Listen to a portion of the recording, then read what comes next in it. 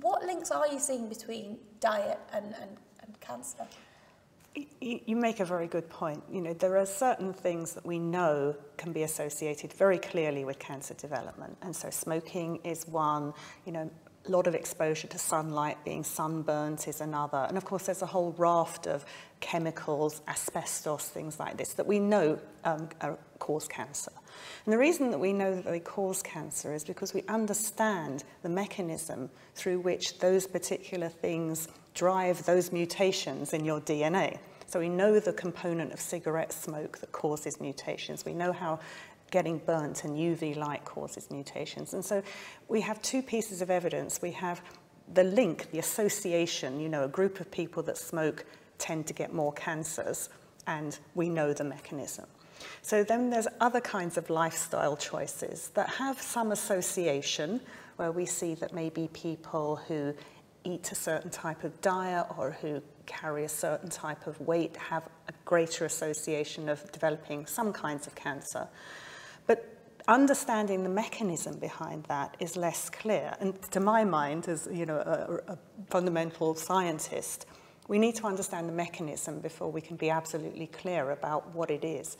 Now, having said that, there are strong links between certain kinds of behavior and developing cancer.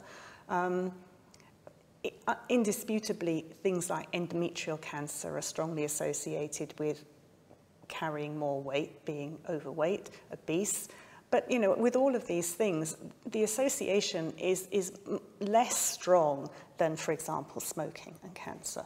So it's probably contributing towards your likelihood of developing these diseases. But, you know, I think it's extremely naive to say, you know, being overweight causes this type of cancer or that type of cancer. We need to be more nuanced and understand much more. In my mind, if we understand why these associations happen, we're much further forward, both in being able to do something about it. But I think people understand that. You know, if you can be very confident about the cause, I think people would be more accepting that this actually probably is true, and, you know, maybe I should factor that into my life.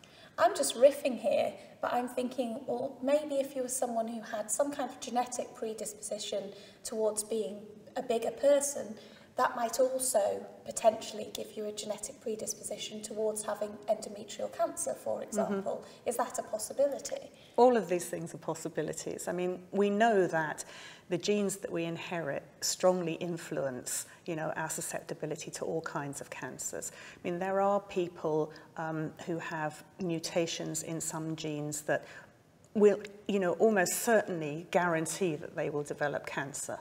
There are other very strongly linked genes, and, you know, the breast cancer susceptibility gene is one. I mean, not everybody who carries the BRCA1 or 2 gene will develop breast cancer, but the likelihood is much higher. And then there's all kinds of things that we inherit that have very, very tiny effects on our susceptibility.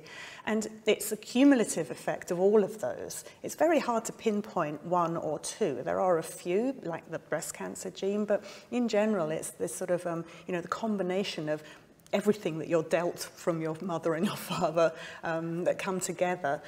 Then there's also an element of, you know, your lifestyle, things you get exposed to, and to be honest, just luck, you know, whether you happen to just by chance acquire a mutation in the wrong cell at the wrong time. So there's no blame to be associated with this.